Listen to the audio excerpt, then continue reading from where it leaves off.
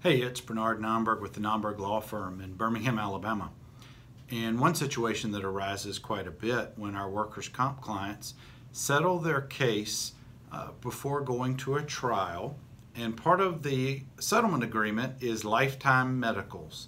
Well, what does that mean, and when does it not mean lifetime medicals? Lifetime medicals means that the insurance company will provide and pay for your medical care for those injuries and medical conditions that are related to and proximately caused from the workers' comp claim.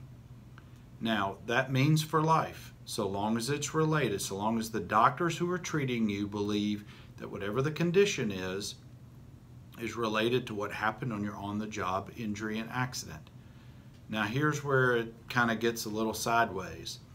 At some point into the future, whether it's 6 months, a year, or 10 years, at some point, if a doctor says, well, your condition that I'm treating you for is no longer related to what happened at work, then the insurance company will typically balk at paying for that medical care. And that's where it ultimately becomes a headache for you, but there are ways for us to deal with that. If you have settled for lifetime medicals, but the doctor is now telling you, or the insurance carrier is telling you, that it's no longer related, and then they've stopped paying for that medical care and suggested to you that you have to pay for it or put it on your personal insurance, then you need to give us a call, because we deal with this quite a bit.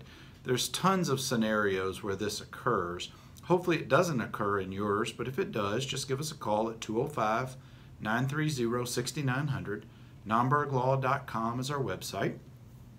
Please consider giving us a thumbs up for this video. If you didn't like it, just please tell us why. Subscribing to our YouTube channel will get you more videos and get you notifications when they come out. We also have a Facebook page as well as Twitter. Thanks.